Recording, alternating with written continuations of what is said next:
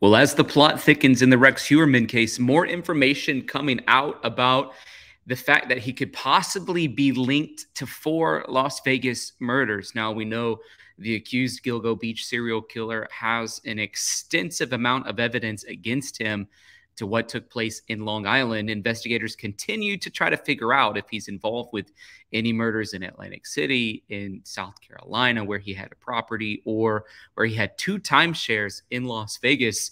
There's at least 4 murders that they're trying to see if he's linked to there. Obviously, it seems like he has an MO. He tends to go after sex workers. And one of the things that I'm confused about, and I don't know if we'll get clarity on it, but when you look at that Las Vegas property that he had 2 of them. And so I'm wondering, did he have one property that he would go to with his wife, and then a secret property that she didn't know about that he would go and commit these evil atrocities at? Because what would be the point? And they're not that far from each other. I actually was looking at the distance between the 2 properties that he has in Las Vegas. They're not that far from each other. So Daily Mail giving us a report on this. Heuermann made his second court appearance since being arrested for the Gilgo Beach killings, looking a little worse for the wear. This week's hearing was just a status conference, most of which was handled prior in judges' chambers. But when he did enter the courtroom, the murder suspect, who appears to have lost a little weight in the last few weeks, kept pretty quiet. I didn't notice that he lost weight. Interesting clue piece. Hey, put it in the chat. Do you guys think that he actually is responsible for what took place in Las Vegas? Do you think he's killed in Las Vegas? Let me know.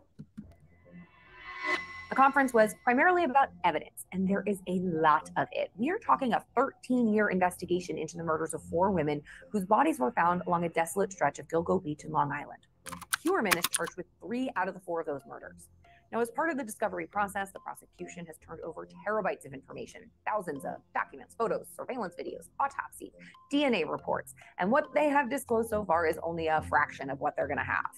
Outside of court, Rex's attorney discussed the struggle of sifting through the sheer volume of information.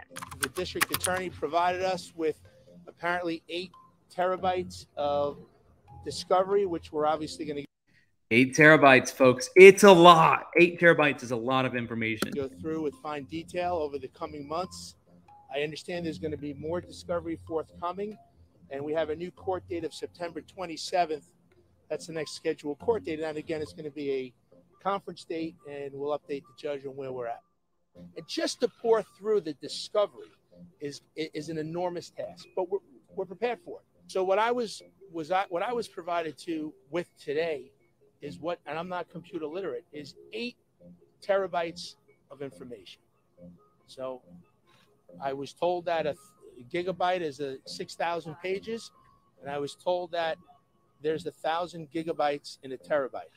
I don't know if that's true, but if it is, it's enormous. You're talking about 13 years worth of investigation. So it is, I'm not going to speak for defense counsel, but suffice to say, it is a massive amount of material. And don't forget, it's continuing because the investigation is continuing. So we're talking about a massive amount of material. Rex Heuermann is charged in the... I think if they have that much evidence against the guy, it's going to be hard for him to come and overcome it. And think about this. There's 51 terabytes of information against Bryan Kohberger. They're talking in this case like, hey, this is astronomical. We've never seen anything like this. It's insane. Literally, 8 terabytes of information. And then in the Bryan Kohberger case, they're like, oh, we had 51. So that's a lot of information at 8 terabytes to get through. The murders of Melissa Bartholomew, Megan Waterman, and Amber Costello. No charges in the death of the 4th victim, Maureen Brainerd Barnes, have been filed yet. However, in court documents, police said that they do expect that investigation to wrap up soon. And of course, there are the other 6 victims who were discovered in the same area. Now, I dove into that story in my previous video on this case. All of these cases are still unsolved. The investigation into Rex Heuermann, though, doesn't end on Long Island, New York. Since his arrest, it has expanded into 3 other states. Daily Mail confirmed that in 2005, Rex and his wife Asa purchased a timeshare at a resort complex in Las Vegas for just shy of $17,000. Now, this was reportedly their second property there. CNN found records indicating that the couple's first was in 2003. Now, these dates are important. The complex Club de Soleil is situated off of the Las Vegas Strip, and it's billed as a little slice of the Mediterranean smack in the middle of the desert.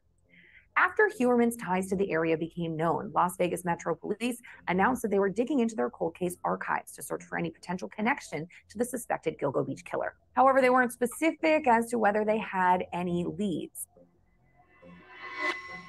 But there is an infamous cold case from years ago that could fit the bill, and it would certainly be where I would start if I were them. Between 2003 and 2006, 4 women disappeared in the Las Vegas area: Jody Brewer, Jessica Foster, Lindsay Harris, and Misty Saines. They were all between 19 and 25 years old, all petite, all sex workers. They also advertised their services on Backpage. All of these facts being very similar to the Gilgo Beach victims. The remains of Jody, Lindsay, and Misty were found pretty much scattered all over the Las Vegas Valley, but Jessica Foster is still listed as missing. For years, the prevailing theory about this case was that these women were the victim of suspected serial killer Neil Falls. Falls was living in nearby Henderson, Nevada at the time of their disappearances. At the time, so now they're going to be going back and forth. Was it Rex Heuermann? Was it Neil Falls? Falls was living in nearby Henderson, Nevada, and is suspected of murdering roughly 10 women. Now, he was killed by a sex worker in 2015. And while Falls is probably the most likely suspect here, his name rose to the top of the list long before we ever heard of Rex Heuermann, before his arrest or his connection to the area were revealed. So considering the timing of when Heuermann bought timeshares, 2003 and 2005, and these disappearances occurring between 2003 and 2006, I would think this is one of the cold cases Metro PD is currently examining. Heuermann also has a large plot of land in South Carolina right across the street from his brother Craig. Now, this land has not been built up yet, but reportedly this was where Rex had planned to retire. Now, you might recall that Heuermann's Chevy Avalanche, which was a key piece of evidence leading to his arrest, was discovered in Chester County, South Carolina. That's nearby. The Chester County Sheriff's Department confirmed that they are also working with a Long Island serial killer task force and have been since prior to Heuermann's arrest. They haven't been specific, though, as to the cold cases that they're currently looking into. Atlantic City, New Jersey is the third place where investigators and web sleuths have long believed Lisk may have been active.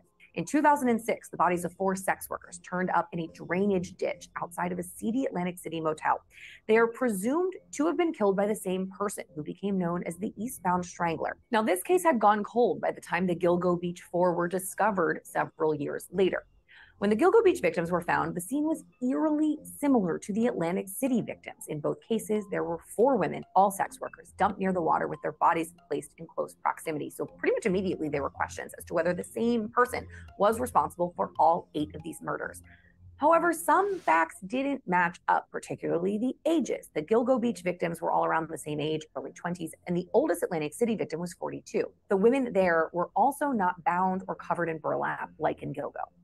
When Rex Heuermann was arrested in mid-July as the suspected Gilgo Beach serial killer, I spoke with investigators in South Jersey who were eager to look into whether this suspect could potentially be their guy.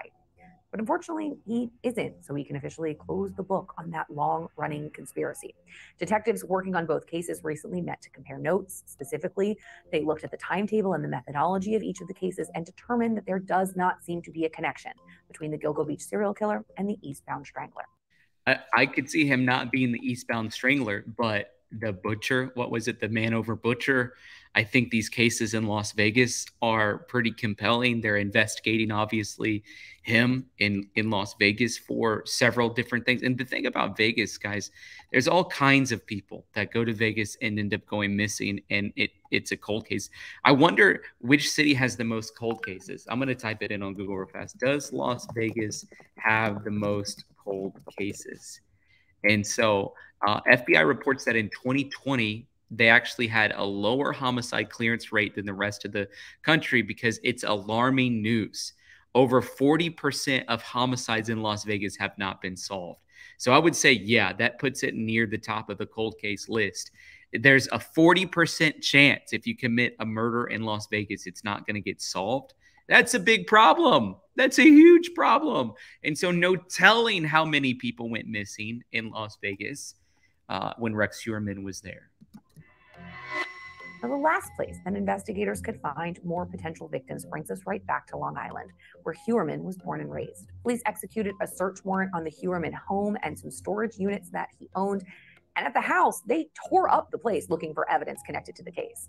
Images provided to the Daily Mail show the extent to which they searched this property. This one here is from a bathroom. You can see the flooring has been completely ripped up, and the exterior of this bathtub was sliced pretty much in half to see if anything was hidden inside.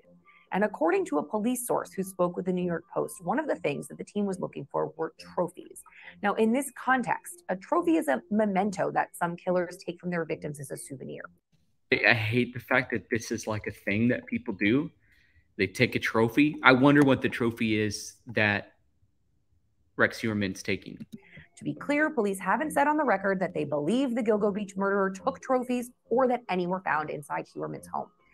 You got to remember, the victims weren't disposed of with their clothing or personal belongings, so it's not a far reach to assume that whomever killed them kept something. And that's my theory. The killer in this case was methodical.